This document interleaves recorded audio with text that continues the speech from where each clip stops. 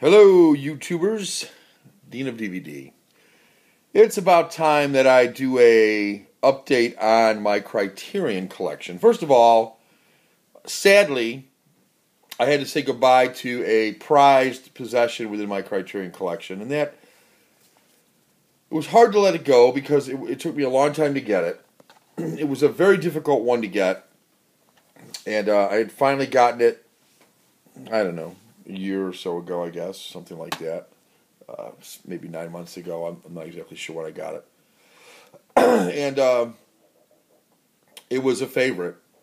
It really was. It was a one of the few Chinese movies I have or had, though I do have its sister. I have its sister collection, which is Spy number 9. The other one was 10, if I'm not mistaken. So the one I had to let go was John Woo's The Killer, starring Chow Yun-fat, who's just an awesome actor. And you've seen him in a lot of other things over the years as he's aged and so on. He started as Confucius, if I'm not mistaken, in a recent movie. Anyway, I still have in my collection Hard Boiled, which is the one that I haven't sold. But somebody wanted The Killer. He said really hard to find it for under $80 on eBay, so I sold it to him, thinking, well, it's going to a good place. He really wanted it. I've seen the movie like 5 times, so I thought, you know what, it's time to give it a new home. So I did, but I've still got John Woo's Hard Boiled, which I've never seen. Every time I was in the mood to watch Chow Yun-fat, I always watched The Killer, so which I just thought was excellent. So I'm going to have to watch this one and see how it compares. I've heard it's not as good. Some people say it's better, but most people say it's not as good. So my guess is that's what I'm going to find. But there's going to be a lot of gunfire and so on. So in this one, I think he plays a good guy. And the other one, he played sort of a bad guy who had a good mission. This guy is a true good guy, I think. So anyway, I still have Hard Boiled. That's not new. So with the money that I got for selling the other one, I did get some stuff. And then I also got some other stuff on top of it. I guess I was in the mood. And then I have a box coming from the Criterion collection, folks. They recently did a 24-hour Blitz type sale, 50% off of all their products that are in stock that they have, which is just about everything.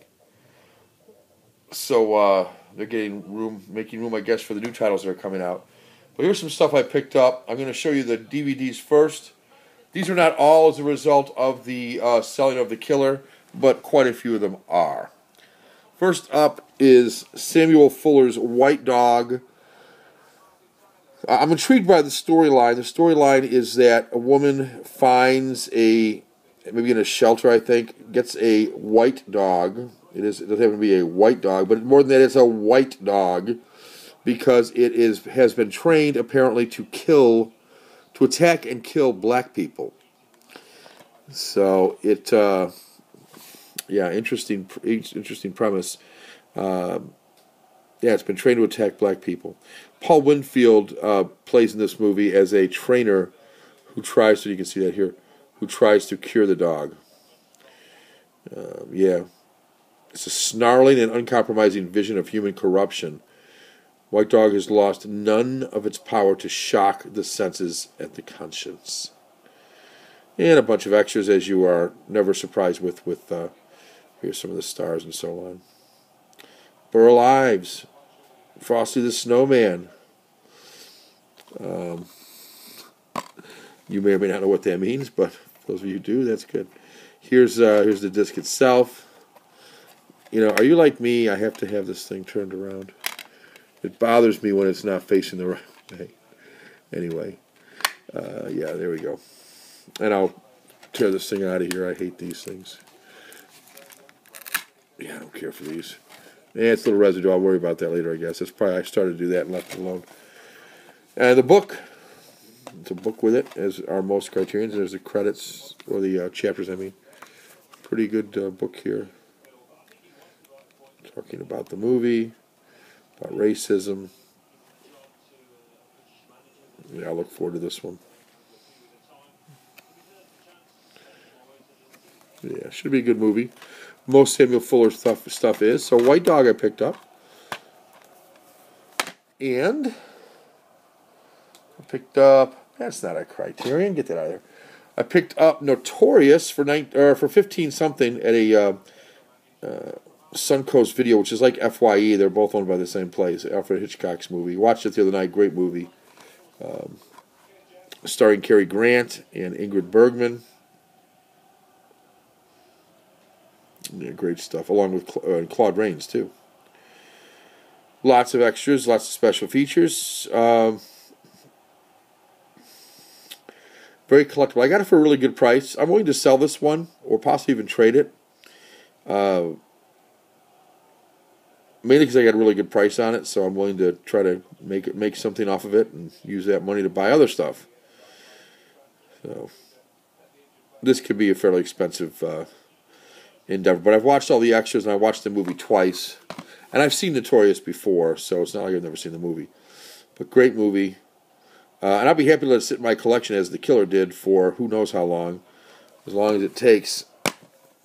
I'm in no rush to do anything with it. Of course, it's got a beautiful... It's out of print, by the way. It's got a beautiful... I guess it goes like that. Yeah. Beautiful looking disc. Great artwork on it.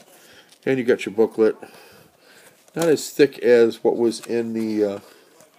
White Dog, but not too bad. Oh, it's got the catalog with it, too. Yeah, it's only got a handful of pages with this. But really good movie. I highly recommend Alfred Hitchcock. I highly recommend anything by Alfred Hitchcock, but certainly I highly recommend it. Notorious. It's been said that this is the epitome of Hitchcock movies. In other words, everything that is Hitchcockian, if that's a word, about a movie is in Notorious. And maybe one of the first ones when that was true. Spine number 137, by the way, on DVD. Also picked up Do the Right Thing for like $8 out of print.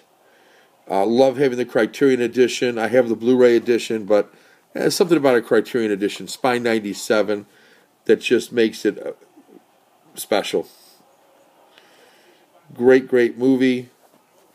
I'd also trade or sell this one eventually. I did watch it. I haven't watched all the extras on it, though. I did watch it. Picture quality is great on it. So, I'm not sure how much the Blu-ray improved on it. I'm sure it has, but I have to see them side by side to really judge that better than I can right now. You know, there you go. There's Sal's Pizza up in flames. Great movie. Very iconic piece of work, and Spike Lee's best, if you ask me. Do the Right Thing. Also, speeding things along here, the last DVD I picked up. Oh, wait a minute, I'm missing something. Missing something. That's not good when that happens. Hey, is there a couple discs on top of the thing over there, the fireplace? Can you see a couple discs up on top of there? Right on the top ledge. Can you bring me those? One's a disc and one's a CD. I really want the disc, but I'll take both. Thank you, sir.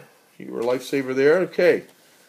Aaron comes to the rescue. Yay, Aaron. And the other DVD I got before I get to the last DVD is The Lost Honor of Katharina Blum. There's a spy movie. Terrorists, that type of stuff. Here you can read some of this on the back. When the police arrest Katharina on suspicion of harboring a terrorist, her ordered life, her quiet ordered life falls into ruins. Yeah, she's subject to a smear campaign, and things go from there. So lots of nice extras. Give you a peek inside. You got the booklet, you got the nice looking disc, and that's The Lost Honor of Katharina Blum, German movie. Last, the controversial, always controversial, probably Pier Paolo Pasolini's Salo, or the 120 Days of Sodom, a retelling of the Marquis de Sade brought into a more modern day Italy. So of course it's got humility, degradation, sexuality, etc., nudity, all the above. This one, like new, the big thick booklet with it in there. Huge booklet, actually. Have never seen this movie, still haven't seen it. This is a 2 DVD version. And there's artwork, which I'm not going to show because I can't remember if it's suitable for YouTube. Cover, I suppose, is, but anyway, there's the back. Yeah, take 2 discs. Lots of extras. Here's your plot. Do you want to stop it and check that out? 1976 movie, Spy Number 17. So it's good to add that to my collection for relatively cheap. Another one I might sell sometime. I want to be able to watch it a couple times first, though. These I picked up. They're out of print. I haven't opened them yet. Leon Morin Priest, or Leon Morin Priest. So I can't show the insides because they're still sealed. Blu-ray, obviously. Lots of extras. If you can make that out, maybe not. Basically, it's a priest, and the whole town falls in love with him. All the women, anyway. Next up, another out of print. Howard Zahn. These are recently out of print. James Ivory, of course, the director. I really want to see this, so I'm probably going to open this up. I just haven't done it yet, and I'm in no rush to do so yet. There's that. Here's the back. Get a sense of the plot. And here's some of the extras down here. Yeah. Long movie, 142 minutes, made in 1992. Spy Number 488, I believe, yeah. Going blind here. But anyway, there's those. And last but not least, just got this one through eBay, Blu-ray, Che, story of Che Guevara, instrumental leader in the Cuban Revolution, de Cuba, 2008 movie, Spy Number 496, fairly thick on your shelf, looks kind of neat. Inside, not the thick book that I expected, but 2 different DVD cases. Excuse me. That is, this is number 2, I think. Yeah, this is part 2 right here. And here's part 1. This has got a fairly good-sized booklet in it. The other one's got a poster that matches this, which I think is really cool. It's a long movie. Part 1 is 135 minutes. Part 2 is 136 minutes. This is a Steven Soderbergh film. It's just a remarkable piece of filmmaking. I've seen some of it some time back. I haven't never watched the whole thing, but I'm really looking forward to watching it on Blu-ray. Picked it up for pretty cheap. I just got lucky on this one.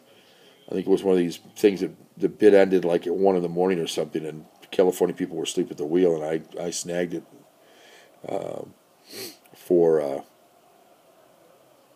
under $20 by a few dollars anyway. So it wasn't like I stole it, but because you can buy it new for, well, actually this is $49.99, I think. So I guess I did do a pretty good deal.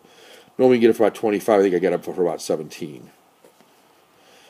Shipping was free, so not a bad deal at all, and it was in really good condition. So that's it for now, guys. That's the haul, but I'm real happy with it. Not all these came from my Selling the Killer, but quite a few of them did, and I'm happy to add those to my collection. Though I am sad indeed to watch the killer go out the door, but it's in a good home. Maybe the person who got it will do a video on it, or if not, that's fine too. I just know it went to a good home because he was really excited when he got it. So, anyway, guys, that's it for now. My next update for Criterion's, anyway, will be when my Criterion package arrives, which should be soon. And I'll show you what I got in the 50% off flash sale that they did.